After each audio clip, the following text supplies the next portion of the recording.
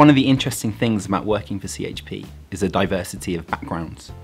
So that we have lots of engineers, scientists, historians, linguists. So for example, I did classics at university, and although I had no technology background, I could just about turn on a computer. I've managed to pick everything up, and it hasn't held me back at all.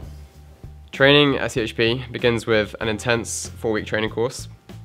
During this, you will learn the basics of Java and asset finance and other skills that you need to be a consultant here. This is followed by development initiation.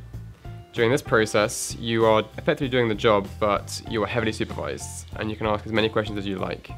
This is followed by joining a live project, where you can work more independently, but there's always the chance to ask questions and get help should you need it. Coming into CHP, I had absolutely no coding experience whatsoever. However, CHP train you from the ground up, and everybody ends up at the same place, and you can be successful no matter what your background is.